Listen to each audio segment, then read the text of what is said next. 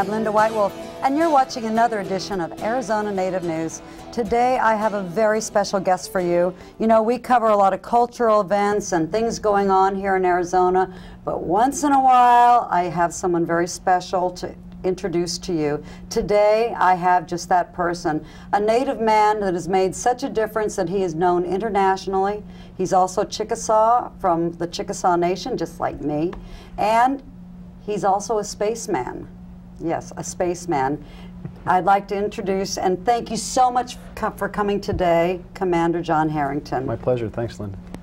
So, John, when you were a little guy growing up in Arizona, did you like watch Jetsons, look up at the sky and say, I want to be up there? Or how does an American Indian guy growing up in a rural part of Oklahoma get to where you've been? Well, I was born in Oklahoma back 1958. My parents lived in Tulsa. We lived in Norman for a little bit, but I moved to Colorado when I was about a year old. So I pretty much grew up in Colorado. I grew up in Wyoming, grew up in Texas. But when I was about 8 years old, I used to sit in a cardboard box in Black Forest, Colorado, and dream I was going to the moon. But you know, I thought I'd get there. You know. And what has this journey been for you? It's been a really windy road, actually. You know, I moved a lot as a kid. By the time I graduated from high school. Are you from a military family? No, not at all. No, my folks moved a lot. My dad changed jobs a lot in engineering, and we ended up from one place to the next. And then by the time that I was going to college, I didn't really know what I wanted to do, and my parents encouraged me to go to college because we have some graphics up here that are pretty internationally known. Talk a little bit about your experience here with NASA, because those are fabulous pictures. Well, the pictures in the suit, we were trained, anytime you do a spacewalk, you train for a spacewalk, you do anywhere from 7 to 10 hours in the pool for every hour of spacewalk. So I did about 20 hours of spacewalk. So what's the pool? Do the math. There's a large pool in Houston, Texas called the Neutral Buoyancy Lab, NBL, and that is about a 40-foot deep pool, 100 feet wide, 200 feet long. And it's they have almost the entire structure of the space station underwater, and so you will go down in the suit, neutrally buoyant, and actually learn how to do your tasks. Yeah. Wow. Yeah. I mean, you're the first American Indian to be in the space program like that, and I know that you have inspired so many young Native people today to get into science and engineering. What would you say are your passions in that realm? I think it comes down to somebody that, you know, I had a mentor, I had people that motivated me. I didn't do very well in school initially because I wasn't motivated. No way. Did? Yeah, no. You weren't big in math either? Yes, wasn't big into math. I wasn't big into study, and I learned I spent my time rock climbing. And the time I spent rock climbing, I didn't study, obviously. And you don't study, you don't pass tests. And actually, I kicked out of school. You're not supposed to say that. You're supposed to say you were students the whole time. No, it's a story, and it's the fact that there's a lot of folks that aren't motivated. They're smart, and they're intelligent, but they're not motivated, and that was certainly my case. But I had people that motivated me, encouraged me. I had a guy convince me to go back to school. Had a guy convince me to join the Navy, and if it hadn't been for those folks, I never would have had the opportunity to do this. So you believe in mentoring? Yep, very much. Are you mentoring, or what organizations are you working with now? Well, here in Phoenix right now this week we're celebrating, it's our 29th year for the American Indian Science and Engineering Society. I was on the board of directors a few years ago, and this year myself and Carletta Chief are the spokespeople for really the 30th anniversary. So over this next year, we're really going to encourage people to get interested in ASIS, find out what ASIS is, because what it does, it takes American Native students, Alaska Natives, Native Americans, kids interested in math and science, and that's what this is all about.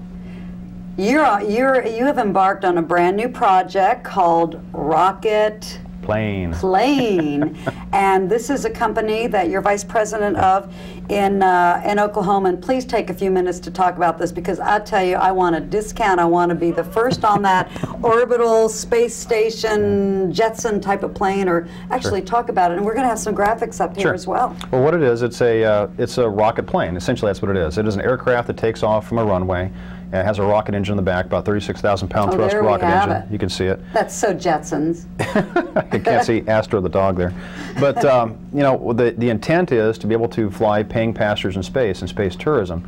And what we'll do, you can see we started off initially with a Lear fuselage was our basis. We recently unveiled a new configuration. It's a much larger vehicle. We're going to carry 6 people total instead of 4.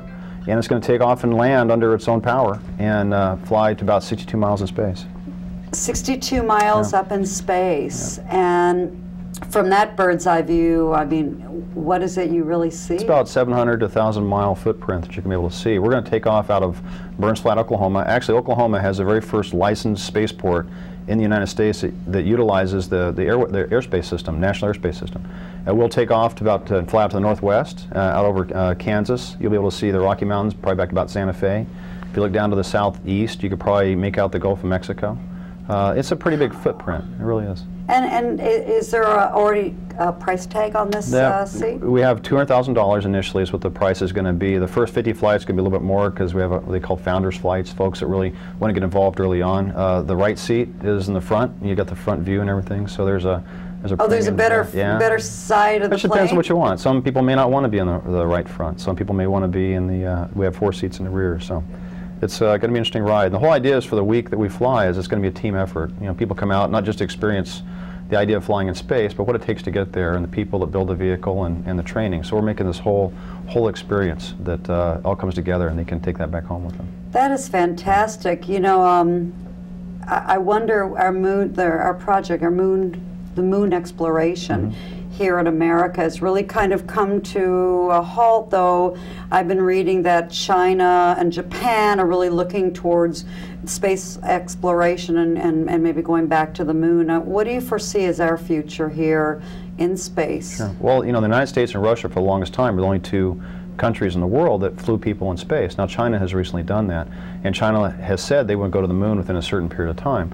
The president came out and set a new vision for exploration, which is let's go back to the moon, let's go to Mars at some point in time. The space station is a phenomenal thing, and it's enabled us to build equipment that can stay, you know, for 5, 6, 7 years. You know, we had a permanent presence in space for 7 years now. So wow. we have things in space that are flying there for a long time, and that's what we need if we go to Mars. And so it's that next extension of exploration. So if they called you up, if NASA called you up one day and said, "Hey, John, we're going to go back to the moon. You want to come on down?" Where's my cell phone?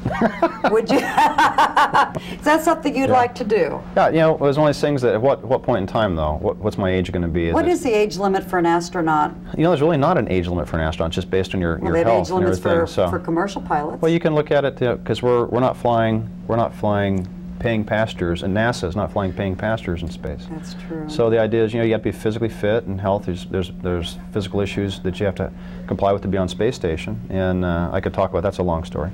But you know, we're going to have another conversation on this, and I so appreciate you taking time to come here out of your very busy schedule, and want to honor for the Chickasaw Nation, for American Indians, and just for Americans. Woohoo! And right up next, you're going to see what you can do in Indian country, right in your own backyard. Have a great day.